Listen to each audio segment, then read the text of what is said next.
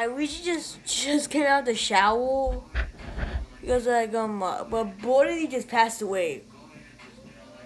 Just like a random time to. I thought I thought he took time off to go time's up.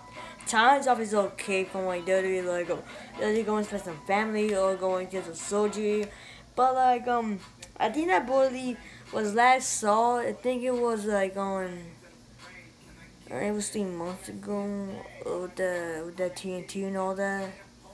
And he took some time off, and yeah, like Kobe Kingston did, but that was his family. But yeah, just today, almost New Year's,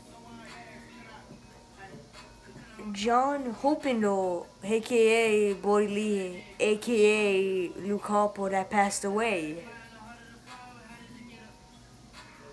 It's just shocking because I don't know what the cause of death was. I think it was natural causes. I don't know. I haven't watched the whole video yet. I just come from the shower. Just go see unexpected death of Brodie Lee. I did time's off. But I took an unexpected today. He's died. He passed away, man. Are you kidding me? Okay, so Brodie Lee was Luke Harper in WWE. He spent a short time in WWE. A long. That lasted 5 years. One of the memorable things he did, it was part of the Wyatt family.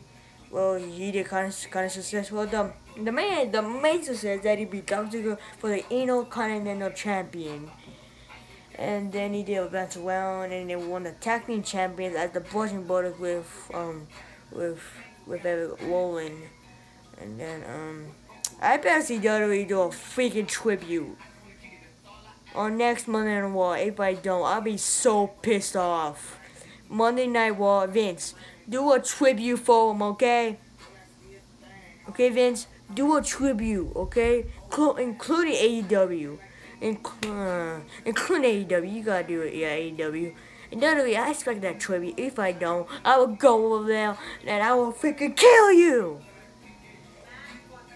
Okay, was a tag team champion and then bounced around and went for his release, and then shockingly he beat Cody to be the TNT champion. Thank God Cody's doing that. You're gonna put him to put all the time over him. But he took some time off to go and film the game film, and he was 5 weeks later. Then and then he got a dark collar match and then he won.